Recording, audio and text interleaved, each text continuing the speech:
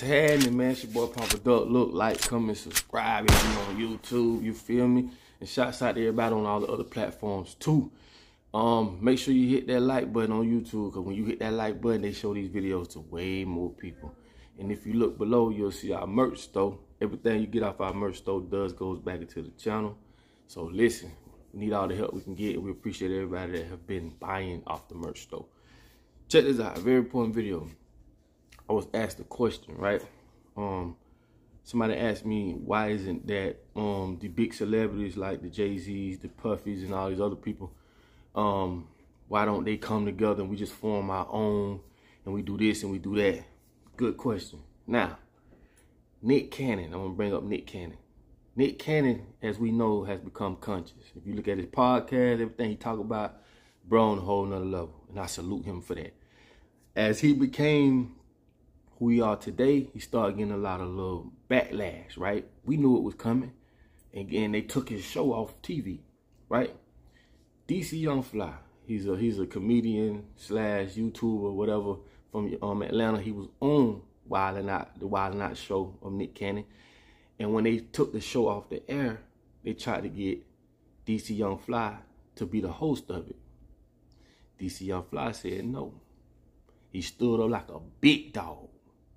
Because he said Nick Cannon gave him a chance, not MTV. And this is what these motherfuckers do.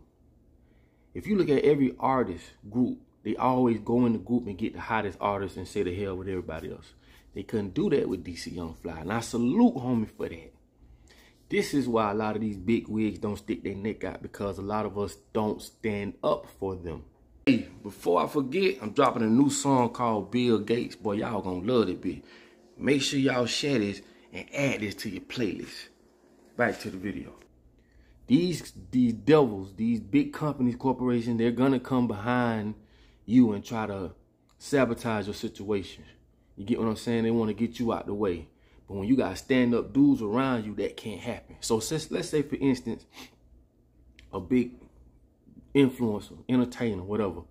I ain't gonna call no names. But just say a big influencer, entertainer, step out there and say, let's start doing this. I'm finna start putting my money behind black folk. We finna do this, we finna do that. What we gonna do? Are we gonna support them? Are we mature enough to support and stand behind people of bigger stature than ourselves? Or are we gonna tear them down? Huh? This is something we have to understand. You can't do shit by yourself. Okay? I want y'all to understand and I want y'all to take from this video today. If we do not stand together, it will not happen. So you can cry, you can do this, you can say that. Until we're mature enough to come together to support each other, this shit'll never happen. Okay? And I keep telling y'all, when it comes to them, they are together. When I mean them, I mean the 1%. All these top head in these countries, they all are together. Okay? I keep telling y'all, we do not support each other enough to come together. If we did, we would have way more political power.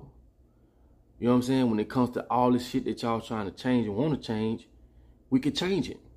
Because now we stand for something. You have to understand, a Jewish person, they won't spend their money with you. And a lot of other ethnic groups. Why? Because they know they're going to empower you. Black folks spend their money with everybody. We don't give a damn. We don't look at it that way. But you have to understand that if we don't stick together as opposed to black folks or as opposed to people in general, ain't shit you could do depending on what it is you're trying to do. Now, when it comes to just ethnic groups, black folks, we need to spend money with each other. That's the only way we can empower each other. If I had a hotel and you sold toilet paper, by law, I need to buy my toilet paper from you. And when I say law, I don't mean no law, what the government came up with or this. No, we need to create our own laws. By law, I need to spend my money with you to empower you. And vice versa. When you need to go out and go to a hotel, you need to come spend your money with me. This is what they do. So anytime they do it, it's business. Anytime we do it, it's racism. Fuck that. We learned this from them. So we ain't finna play that bullshit. We need to spend our money with each other.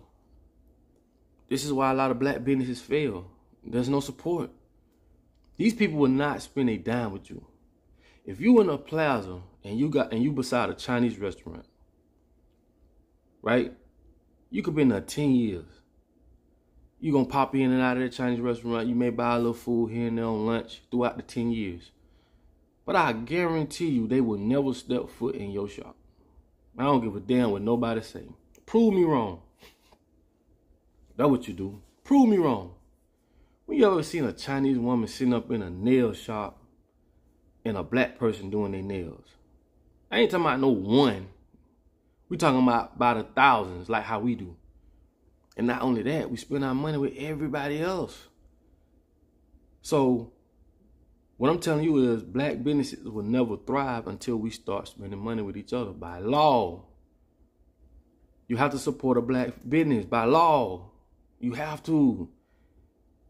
This is what keep the money going. If you walked in a room with 100 people, right, and I was in there and I did a lecture for an hour, and when I walk in that room, I give the first person $100 and I say pass it around. For that whole hour I'm there, they just passing that money around. This is what happens to our money if we spend it together, keep it together.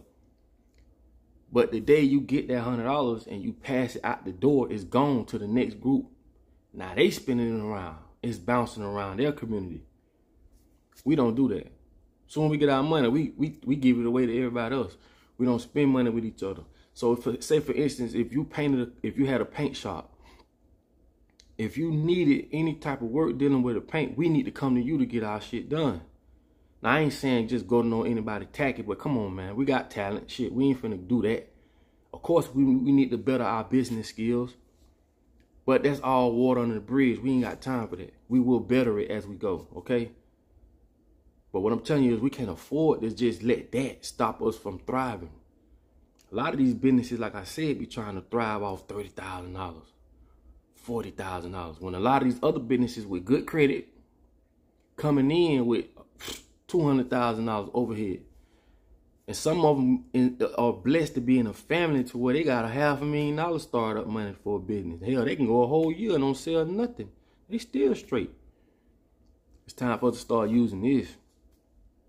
But we have to stick together. And that's why a lot of these big wigs don't do that. A lot of these big ass entertainers, they not sticking their neck out there because we don't support them. Look at Bill Cosby. And we gonna say, yeah, oh, he did that. Come the fuck on, man. You talking about people coming back 30-some years later? And we sat there and let that shit go? I keep telling y'all, man, this is the most worstest. This is a good time, interesting, I ain't gonna say good. This is an interesting time to be living because of all the shit that's going on. But if you look at it, all the black, and if you know, Bill Cosby tried to buy one of the biggest networks. Like I said, I think it was CBN. NBC, one of them big, I think it was CBN though. Quote me if I'm wrong, but it was one of those big corporations he tried to buy. And each time he tried to buy, something tragic happened. First time, his son ended up dying. Aside the road changing a tire. Second time, we all know what happened. And we sat right back and we ain't did nothing. We didn't fight for him. We didn't do nothing. You'll never see that happen with another group. Hell, you can't even turn on the TV and see bad things happening to Chinese people. Not even on TV. You'll never. It's Chinese crime. They got poverty. They got the triads and all these other different gangster groups and shit. They got the same shit going on over here, over there. But do they show it? No. So your perception of them is they civilized people. You want to spend your money with them and stuff like that. I'm not bashing them, but I'm just being real. I'm tired of that shit. We need to spend our money with each other, man. We need to support each other. You see somebody selling something, man, support that shit, man. You think Gucci gonna come buy something from you? You think any of these other companies gonna come buy from you? Huh? I support black businesses all the time. I don't care how much it costs. I don't care how much it costs. Because I know we need it. And every time I spend my money with a black-owned company, it gives them just that much hope to keep it moving. So imagine if we all vibrated like that. As a black culture, we would be strong. Fuck all that black people this and black people that. Dog, y'all go to other restaurants, shit be fucked up, y'all don't say nothing. Soon as a black person have a restaurant, if a little smudge on the spoon, oh, black this and that, man, that shit is a program. You programmed to think like that. We got to start tearing each other down, bro. But this is why a lot of these big ass, not these big celebrities and shit, that's why they don't come out, stick their neck out for us, because we chop them down. And you must understand this before I go. No matter what you think about a black celebrity, if any of them step out on their platforms with the influence that they have to speak on any situation that we have in the black community, is a plus. You know why? Because the motherfuckers we going up against attack you every fucking day from every fucking angle.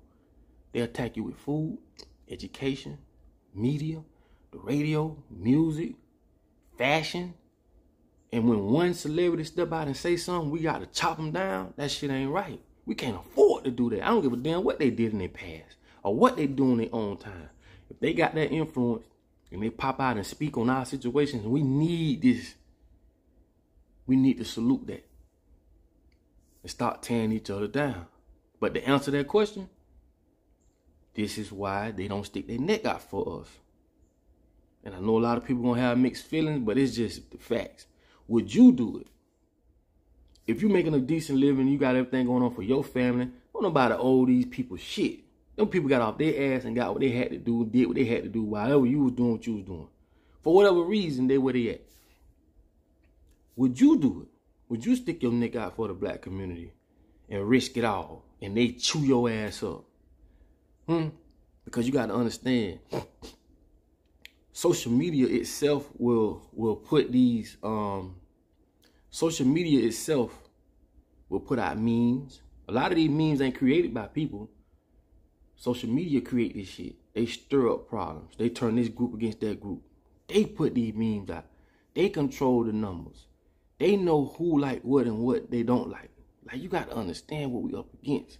So anytime somebody black or of high stature, they don't even got to be black, anybody that speaks up for us, we need to salute them. I don't care if they have orgies and doing this and that on their off times. We cannot afford to keep tearing each other down. So hopefully this message meets somebody. Please support a black company. I don't care what it is. I don't even damn if you don't eat it or if you don't wear it or you don't. We got to start supporting black-owned companies with each other. That's law. It's your boy Papa Duck. Peace.